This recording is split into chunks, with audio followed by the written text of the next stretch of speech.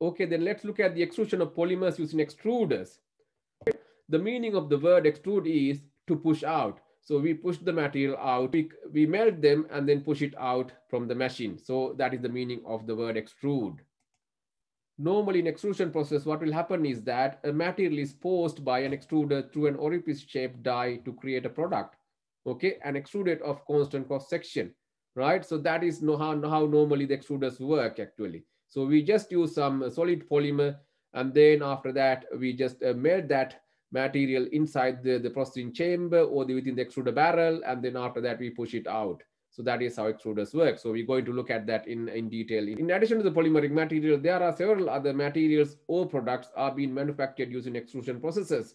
Some examples could be some metals extrude into some sort of wires, okay, and some ceramics also been extruded into some shapes, okay. Some food stuff like pasta, sausages, or the cereals, they are also extruded using a special type of food processing extruders, right? The extruders are not only for polymer processing, it could be for metals, ceramics, and also for some particular food processing applications as well.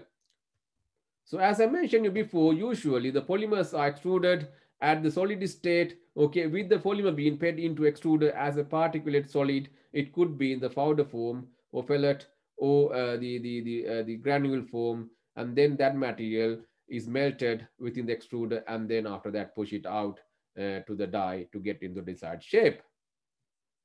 As we discussed already, the normally in polymer processing, we just feed the solid material into the machine, and then after that it become molten, and then we can push it into a die. Okay, so therefore this process is termed plasticating extrusion. So what is the meaning of plasticating is that is the conversion of plastic granules to a flowable melt, right? It was the plastic materials which were in solid form, and then converting it into a flowable melt is known as the plastication process. Okay, so normally in extruders, melt is plasticating, and then that melt can be used to form different shapes as we need. In industry, there are a number of different types of extruders. Of these type of extruders, single extruder is the most commonly used type. So therefore, I'm going to concentrate on single extrusion within this the lesson actually.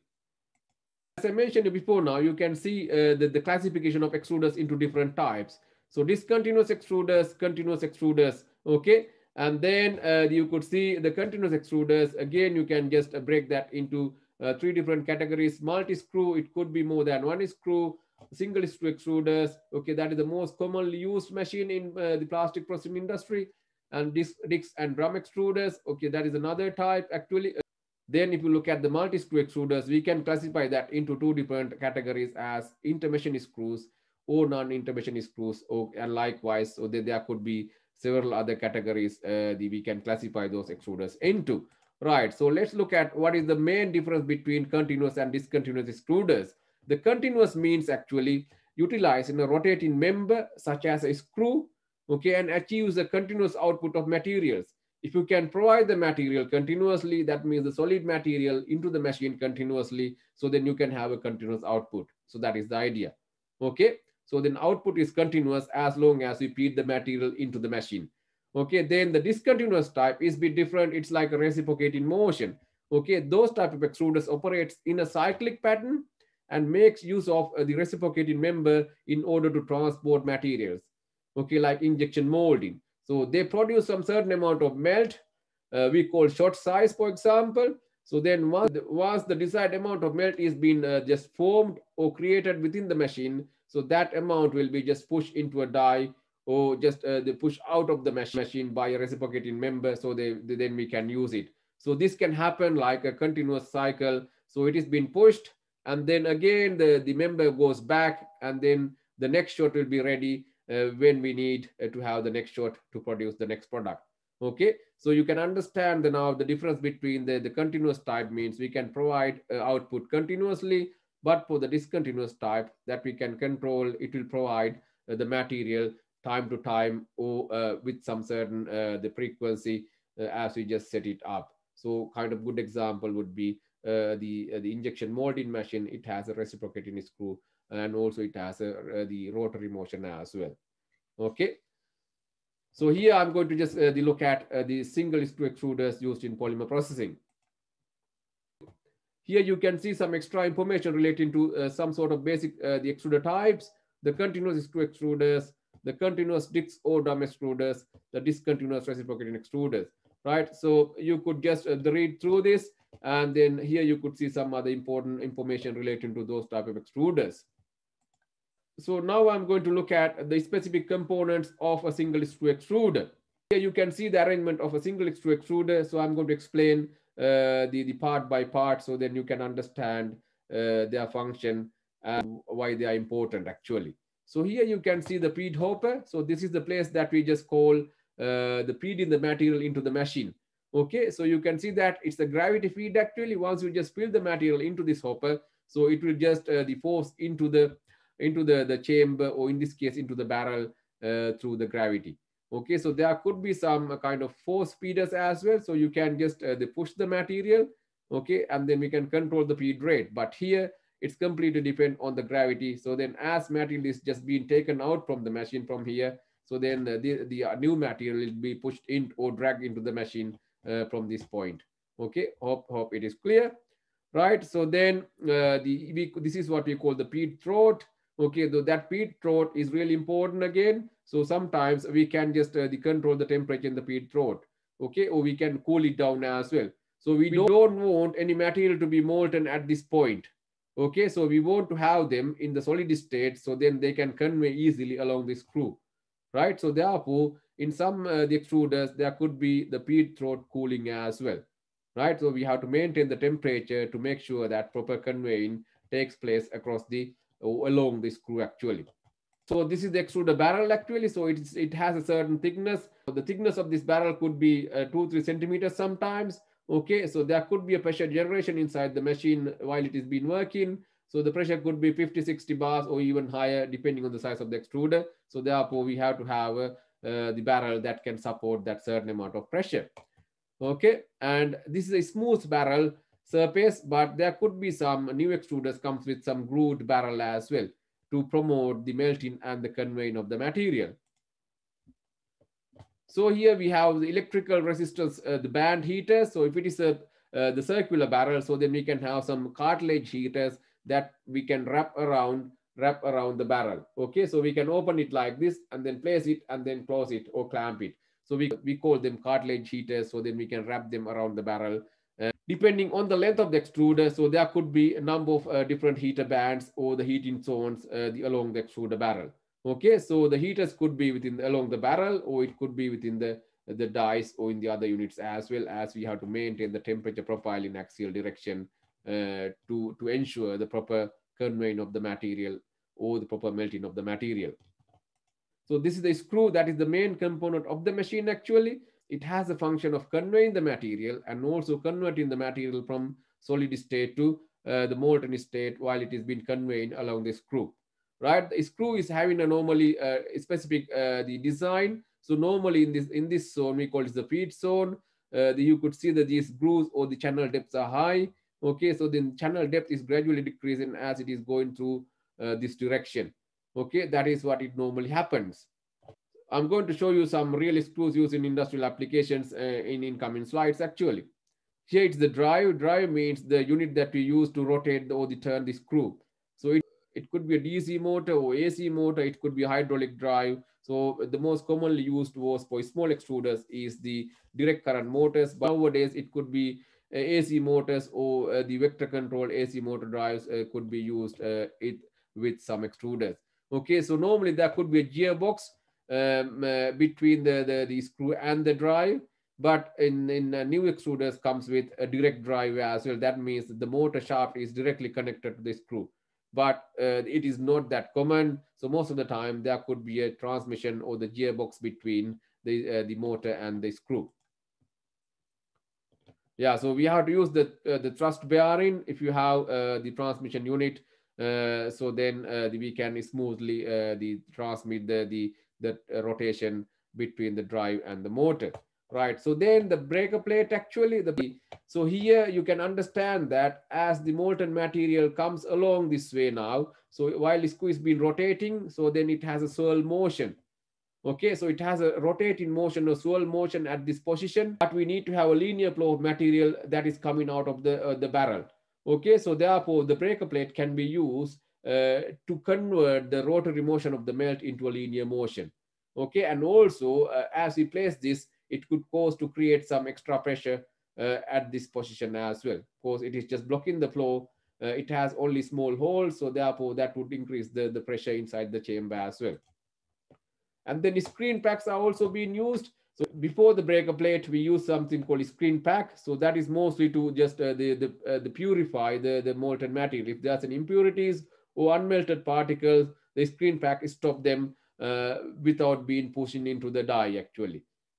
Here we don't want any unmelted particles or any impurities to come out of the machine. So therefore the screen pack is just there to just make sure that to stop those type of unnecessary materials or undesired materials.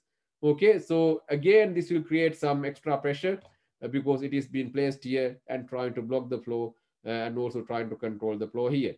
Okay, sometimes this screen pack should be changed time to time.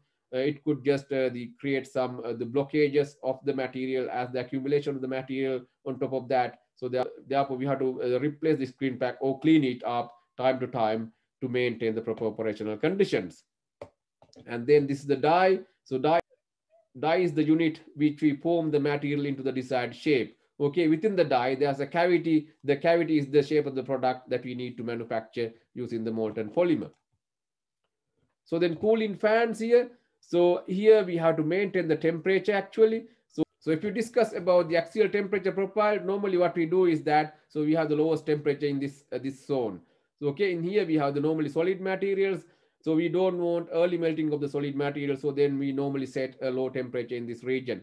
Okay, so for example, let's say 150, 170, 200 and 220.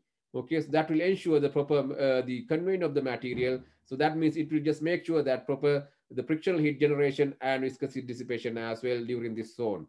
Okay, therefore the selection of the set temperature is also important during the process. Okay, so but we want to maintain the barrel temperature, so therefore there could be cooling pans. Okay, these might not work continuously, but let's say we set the temperature to be like the 200 degrees at some place or 170 degrees at here. So then if it is just exceeding that value, these cooling pans will automatically turn on and then try to maintain the temperature.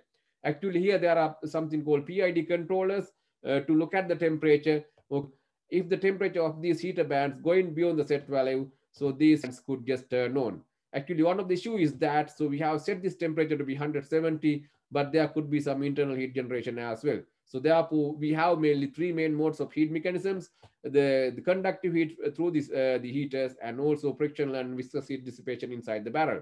So therefore, we don't know actually the temperature is going to be the same value as we set outside the barrel. Okay.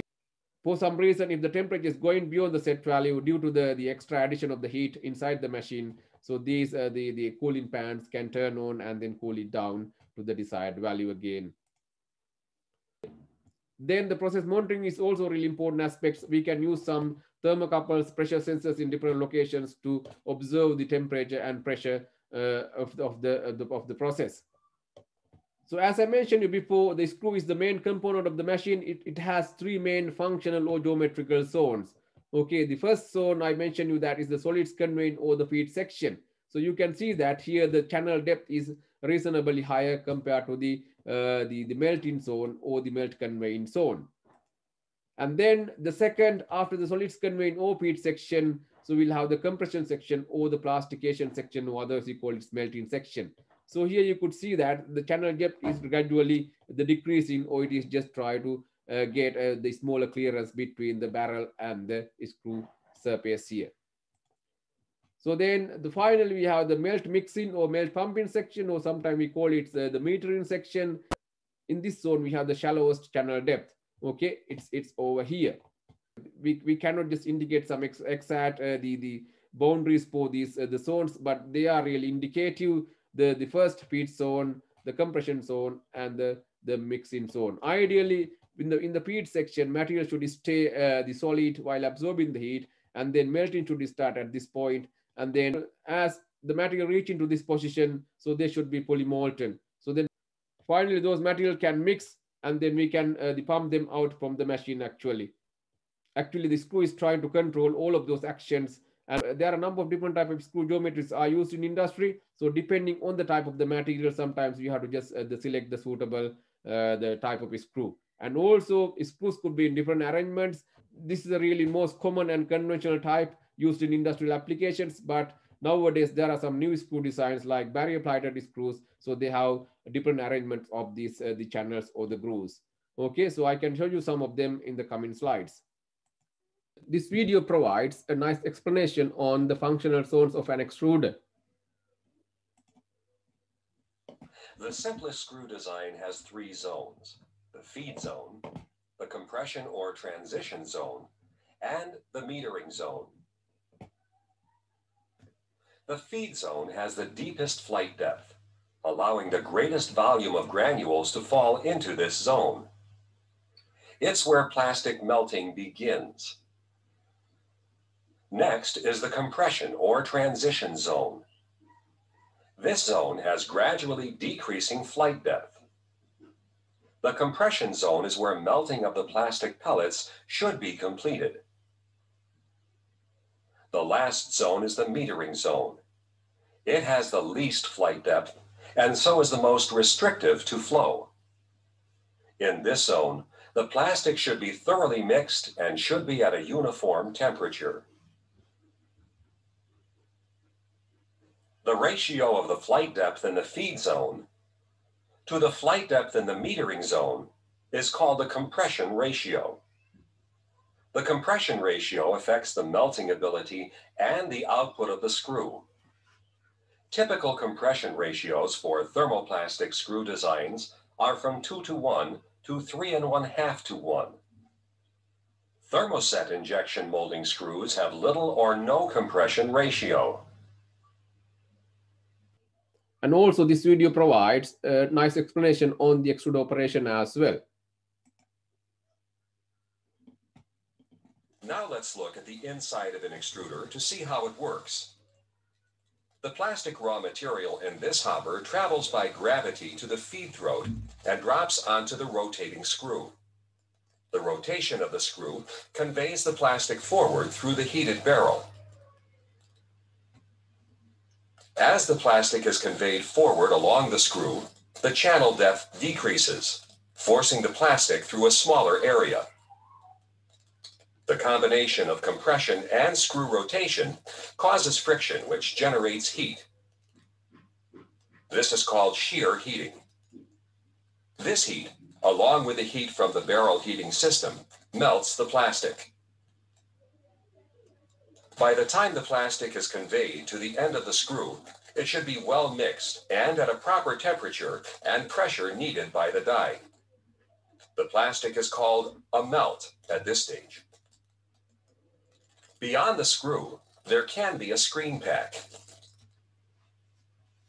The screen pack is a set of wire mesh filters that the plastic must flow through. The screens are typically from 20 to 100 mesh, which indicates the wires per inch. The screen pack is supported by a breaker plate, which is a sturdy metal plate with many holes for the plastic to pass through. The screen pack filters contaminants from the melt. The screen pack must be set in place with a coarsest screen next to the breaker plate, so each screen can support a finer one. Otherwise, the pressure difference may break the fine wires, contaminating the product and possibly doing permanent damage to the die. Here you can see that some of the common screw designs used in current industry actually. So this is what we call a gradual compression screw. Here you could see that the D indicates the diameter of the screw actually. So all of these screws are 63.5 millimeter in diameter, right? And also the SCD refers to screw channel depth. Okay, so if you just remember that in the previous videos, they discuss about the channel depth here. In the feed zone, the channel depth, you could see that is 10.53 millimeters for this screw. And then in the metering zone, it is 3.46 millimeters only. So you can clearly see that the channel depth in the metering zone is the lowest compared to the feed zone actually.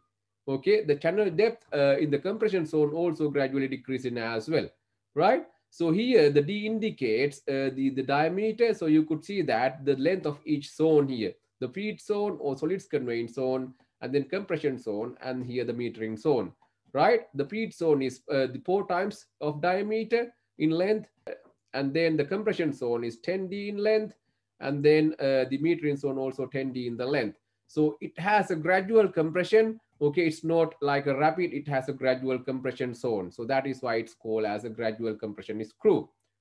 So if you remember in the previous videos, they were talking about the compression ratio, okay? So in the compression zone, as I mentioned a while ago, so it has a decrease in channel depth, okay? Or the channel depth is gradually decreasing, but the channel depth in the feed zone and the metering zone are quite constant, okay? So the ratio between the feed zone's channel depth and the metering zone channel depth, we call is the compression ratio of a screw, right? Sometimes depending on some certain conditions like material type, we have to select a screw with the proper compression ratio, right? So this is a gradual compression screw. So it is gradually just compressing the material along this length actually.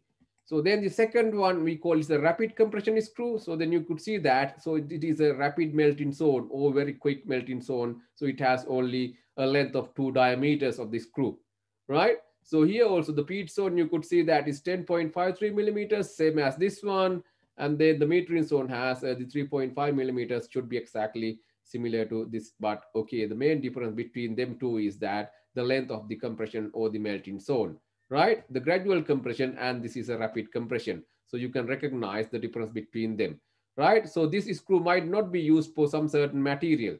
Okay, so because it has a very short the compression zone, so therefore you have to be carefully select the screw depending on the conditions related to the process actually, right? The third one we call it the barrier plated screw.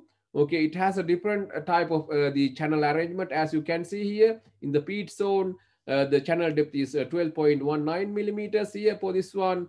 And then here you can see a special type of arrangement we call barrier plate.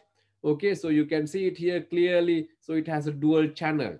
Okay, so that means that zone or this screw can just separate the molten material and the unmelted particle into 2 different channels actually. So that is the idea here. Okay, in addition, compared to these 2 type of screws, it has a mixer at the end, the mixing element. Okay, so we call it the Maddox mixer. And also the channel depth is in this zone is relatively higher compared to these two, is greater than maybe 1.4 millimeters compared to these two. It is 4.9 millimeters, the channel depth in the metering zone, right? And also you could see, compare the length here. This is 5 diameters, 13D, and then 6D. Here the longest is the compression zone. So if you want to compare the melting performance of these 3 screws, so based on some of my experiments, as I discussed some of the results in the last the week in the Wednesday morning as well. So the barrier plated screw is having a better melting performance compared to this the gradual compression and rapid compression screws. Okay, so you can see that the compression ratios here 3:1 for the GC screw. So that means the 10.53 divided by 3.46 is just, you could say it is the 3:1. The same for the rapid compression screw as well. So here 12.19 divided by 4.9 will give you 2.5 to 1 compression ratio for the barrier plated screw. Okay, so these are the common type of screw designs used in industry. If you compare the prices of these screws, actually, the barrier plated screw is slightly expensive compared to these two. Okay, so these are conventional screw design types, and this is a kind of relatively new screw design. And also there are some other new designs recently introduced to the industrial applications as well, depending on the new type of materials, and also to improve the melting performance or the conveying performance of the material. In this slide, you can see some of the product manufactured using extrusion. Okay, you could see how big these machines could be, right? Okay, so you can see the size of the product. It could be the few meters of diameter, and also thickness could be the 5-6 centimeters as well. Okay, for this scale machine, you have to provide the hundreds of kilograms of material per minute to produce this big structure or this big pipe actually. Okay, here you can see some metal wires with coating, and also here you can see multiple wires with coating. Again, has another common coating, and also this example of another the electrical wire. So which number of different layers, and then all are being made using extrusion actually. If you want to create or manufacture this type of special type of structures, the main element that you have to change is the die of the machine. Okay, the rest of the machine is quite the same, only difference is the size. Okay, but the main element here, if you want to just change the design into different formats, is the change in the die. Okay, so for example, now here this is a special type of die to manufacture the pipes. Okay, so this is also a small scale pipe coming out from extrusion machine. So here you can see the complete arrangement of extrusion line. So this is the motor that I discussed before, and then there could be a gearbox inside, and then gear is connected with the screw inside the barrel, and this is the control unit, and this is the feed hopper. Okay, and then here you could see the screw extruder barrel is just the wrapped with some sort of insulation to minimize the heat loss to the surrounding. And then these are the cooling pans that I mentioned before. So it has 4 cooling pans, and also here you could see the 4 different temperature zones. The here 1, 2, 3, 4. Here you can clearly see them. And here there's a clamp ring, and then it is been connected to the die here. Okay, so all of these zones should have a different heater to maintain the required temperature. Okay, and then there are some other interesting the cross sections or the arrangements manufactured using extrusion. And also here you can see some kind of the complex geometries extruded through extrusion machines. So this could be even metal as well. So you can use the metal extrusion, and also but it has a different arrangement compared to polymers. So this is what I mentioned you before as the blown film extrusion. So which is used to manufacture the thin films for packaging applications. Okay, and here also we have a special type of die, and also we have to use a compressed air line to pressurize the bubble to maintain or to control the desired properties of the film.